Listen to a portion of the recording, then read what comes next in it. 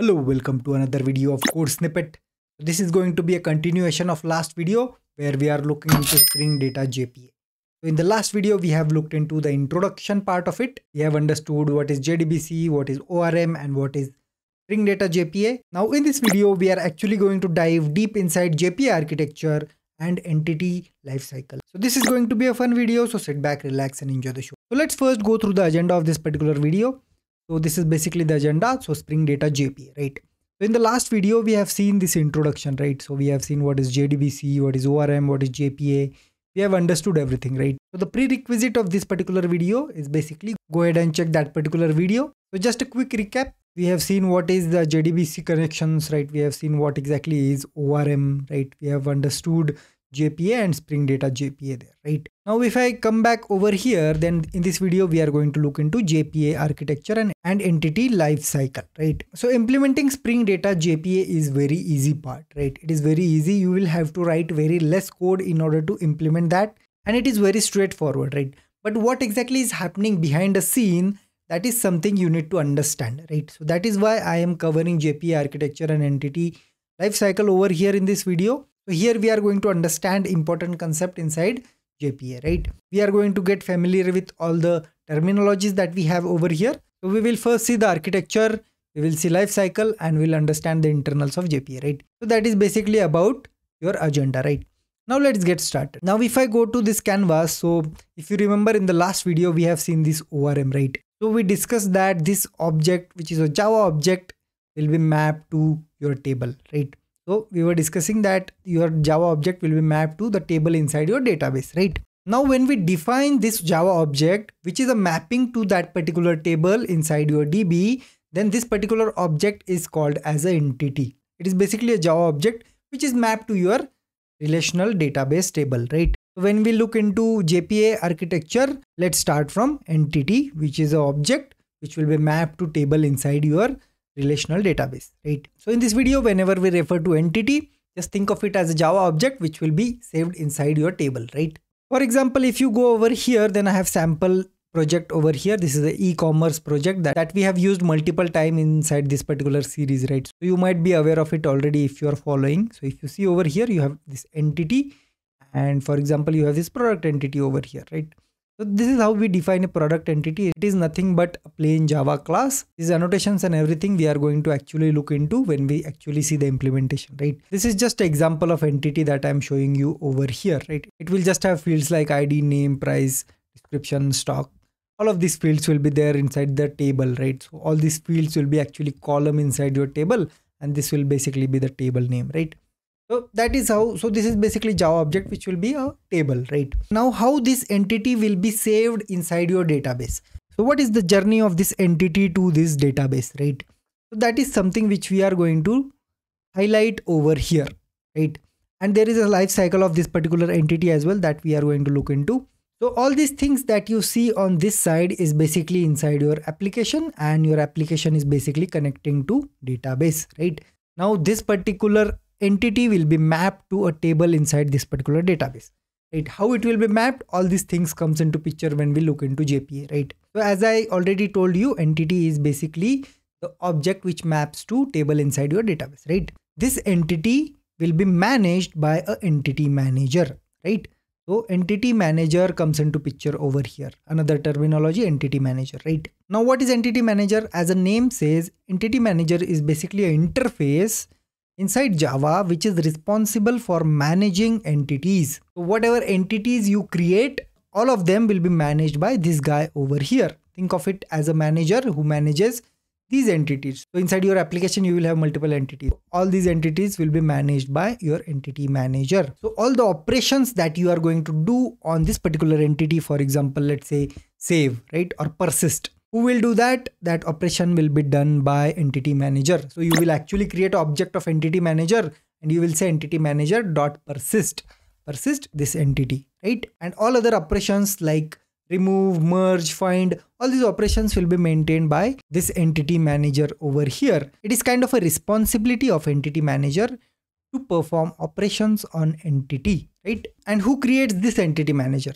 Basically, entity manager factory is responsible for creating entity manager. So entity manager factory will generally be one factory per application, and which will be managed by persistence, right? So in your application, the configuration will be managed by something called as persistence.xml, right? That will basically create entity manager factory, which will be one factory, and it can create multiple entity managers inside your application, which will manage all the entities inside your application, right? So this persistence.xml and everything is something which we define in JPA. Okay, this is something which we do not need inside Spring Data JPA. But in order to understand Spring Data JPA, we need to understand JPA first.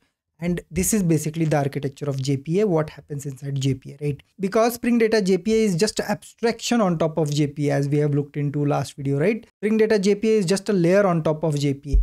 Internally, it will use all these things only, right? It will use entity manager, factory and everything, right? That is why it is important to understand that, right? So till now we have seen all these things, right? Entity we know, entity manager and entity manager factory and persistence, right? So this is also called as persistence unit, right? What we are going to do now, let's jump to the left hand side of it now.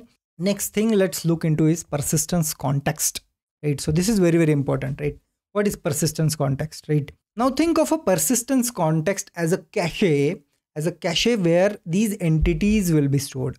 These entities will be stored here temporarily, right?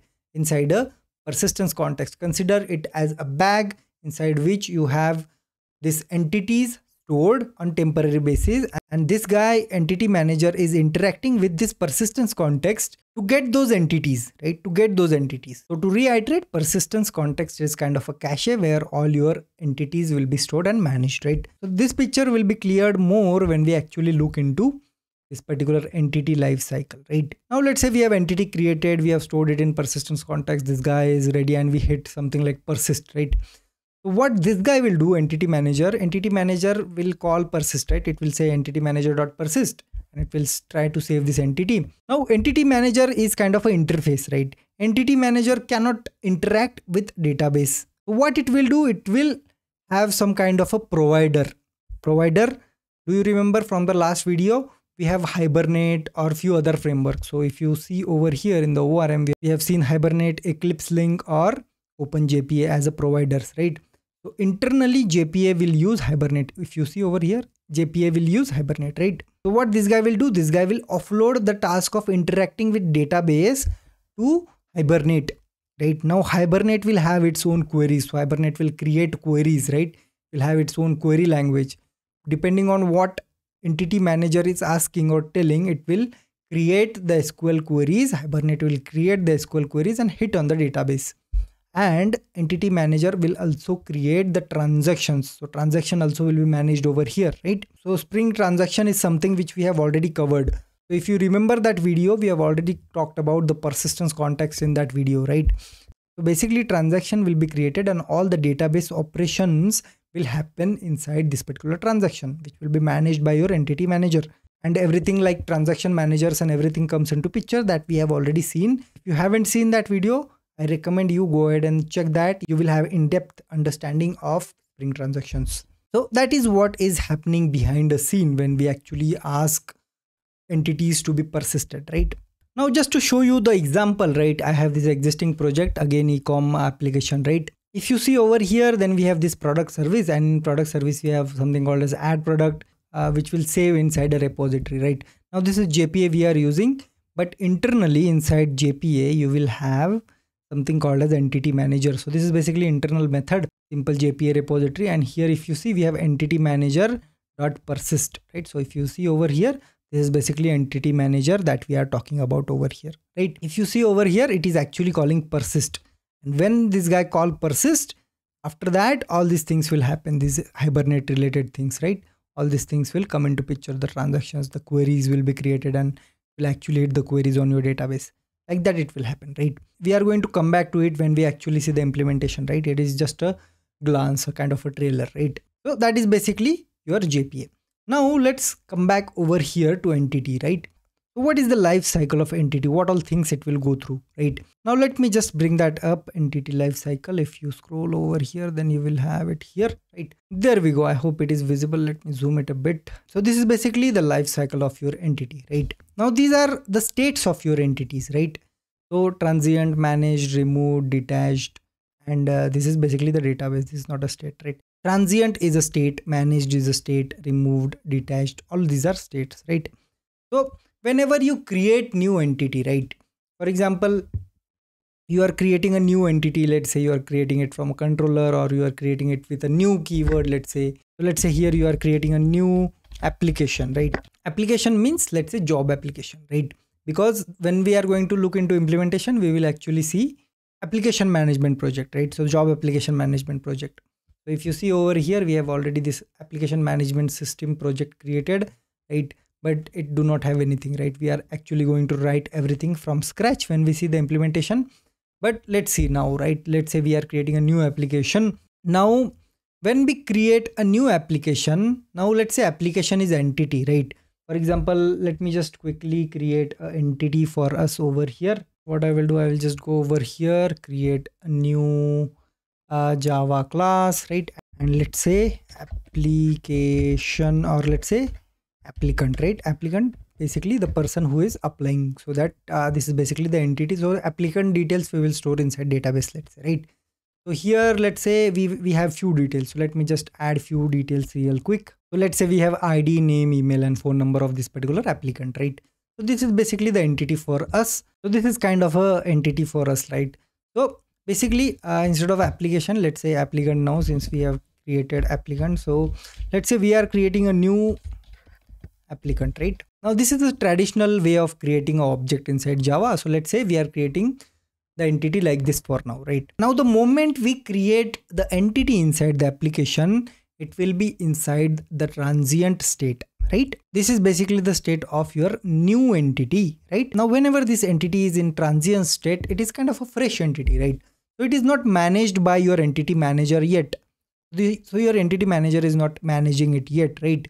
So when your entity manager will manage it, the moment you call persist on it, right? Whenever I say entity manager.persist, it will be a managed entity. Managed by whom? Who manages the entity? As we have seen, entity manager manages it. That means this will be now a managed entity since we called persist on it, right? So how this transition from transient to managed will happen? By using entity manager.persist, as we have seen over here, right?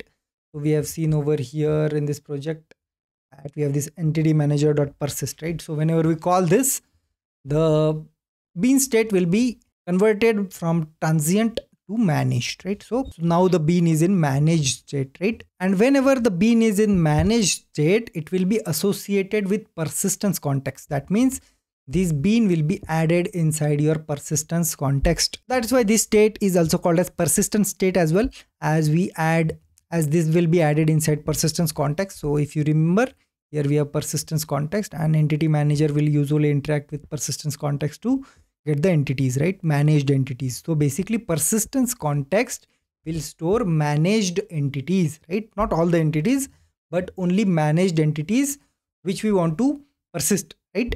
Now when your entity is in managed state, if you make any changes to that particular entity, it will be automatically synchronized with your database, right? It will be synchronized with your database, and it will actually saved inside a DB when we actually flush it. That means when we do transaction commit, right, your transaction will be completed and your data will be added over here. And if in case we are finding something, we are finding an entity inside your database, then that particular entity will be created and it will be in managed state, right? After that we have detached, right? We have detached state, right? Now what is detached? So the entities which are in detached, those entities were once in persistence context, but now they are no longer managed by your entity manager, right? So basically, once you detach the entity or close or clear, it will not be managed by your persistence context and will be in detached state, right?